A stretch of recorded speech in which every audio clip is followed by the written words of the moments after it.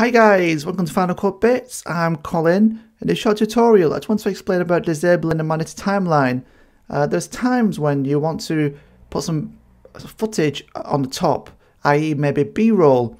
You want to place it above the clips, but then you find it annoying because all the main timeline, the clips just stick together and you lose all your timings and everything on the bottom. So it's so annoying sometimes, the managed timeline.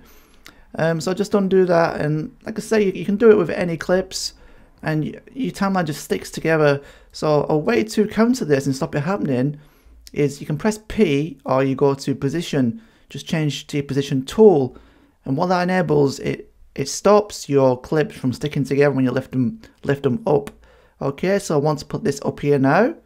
You see it creates a blank space and all the main timeline clips stay in position. And that is ideally what you want. So now you can do what you want with this blank space.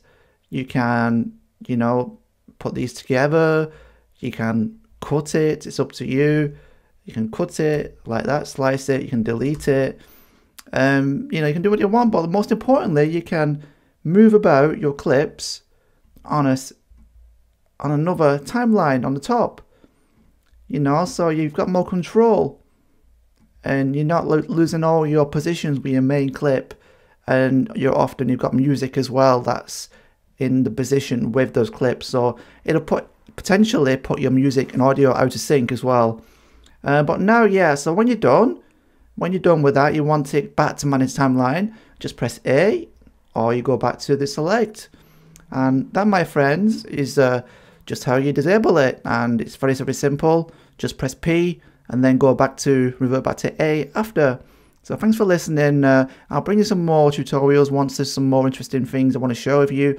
I've got one or two things more planned for you, so I will post a video soon. And good luck in your editing. I hope you will do really well, and hope your channel's growing. All right, peace for now. Talk to you soon. Bye.